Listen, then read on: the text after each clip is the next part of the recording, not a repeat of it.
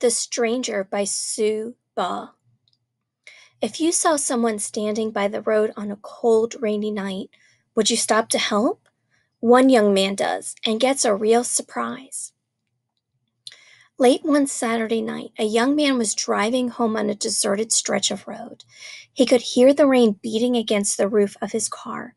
His headlights cut through the cold mist that clung to the trees on either side of the road. In the flashes of lightning, tree branches seemed like ghostly hands grasping for his car. He could feel the steady drum roll of thunder. What a night to be out! He shivered and wished he were safe at home. Suddenly, as he rounded a curve, his headlights lit up a young woman standing by the side of the road. Her hair and white dress were soaked from the rain. She looked so alone. He couldn't just leave her there.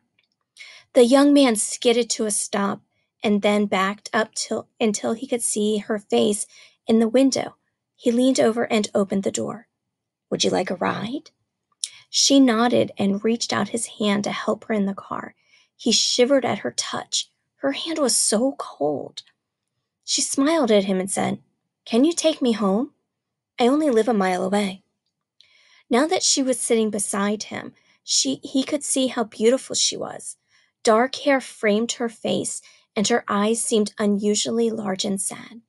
"Sure," he said. "You must be freezing." He took off his leather jacket and gave it to her. "I'm always cold," she said, and held her hands up to the heater. He drove ahead and glanced at her. "Why were you walking home?" he asked. "Did you have a fight with your boyfriend?" She didn't answer. Instead, she gazed out the window as they passed a school and a small church. He turned to the corner onto a tree-lined street whose cheerful home seemed warm and safe in the storm. She sat up. "There's my house, the two-story one on the corner." He stopped the cart next to the walk leading up to the house. He circled around to the passenger side and helped her out. Her hands still felt like ice. He walked her to the front door, wondering what it would be like to kiss her. They stood on the front porch for a moment, and then suddenly she leaned over and kissed him. Before he could say anything, she stepped into the house and closed the door. He stood staring after her, too astonished to move. Then he turned and walked slowly back to his car. It wasn't until he was behind the wheel that he remembered his leather jacket. She was still wearing it. He looked back at the house, but it was dark, and her parents were probably asleep.